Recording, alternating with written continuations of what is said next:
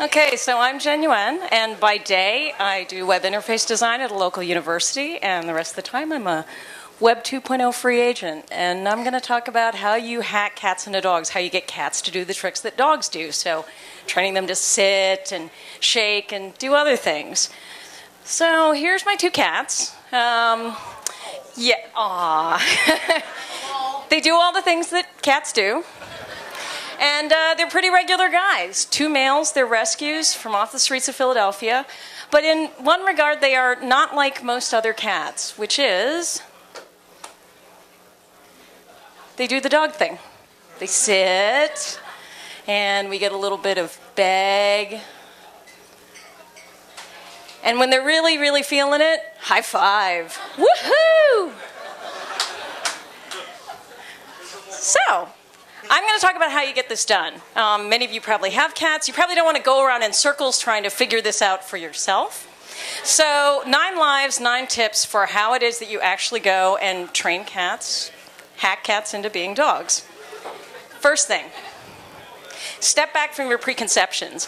We think about dogs as being the household animals that do tricks, and so cats are the opposite. That makes it really difficult. Let me suggest you're just thinking about the problem the wrong way. Okay, you have to break down the way you think about it and let go of your baggage. Second, recruit every useful skill set. I was a psychology major in college, which means that I worked with goldfish and pigeons and, yeah, you bet, a lot of rats. So they were like, a pound and a half a piece, these retired male breeders. They were big. Cats, piece of cake. Third, make the most of who you've got. My cats, they're wonderful, but one came from a dumpster at the Riverview Theater, and the other one came from the Kimmel Center construction site when it was a hole in the ground. So you don't need any pedigree, you don't need anything fancy, just take the pets you have and go with it. Fourth, get on board as early as possible.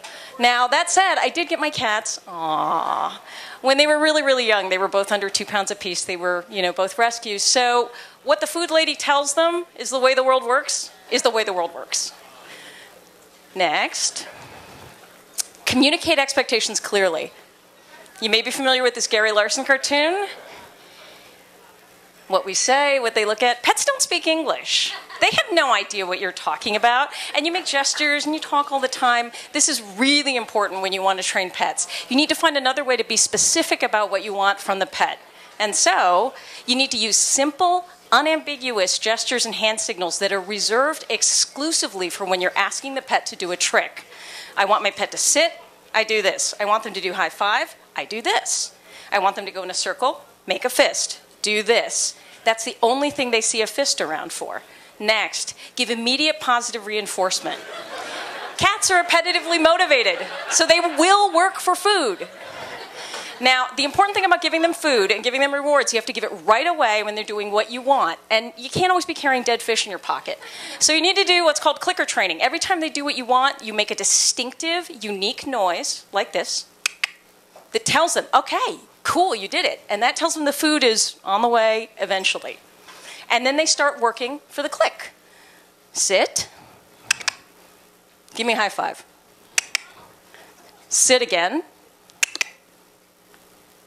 Give me a shake. The click tells them they're on the way. But 7, you need to move closer in a series of doable steps. Cats aren't just going to put their butts on the ground for you right away. So you need to reward the cat looking at you when you call them. You need to reward the cat looking up.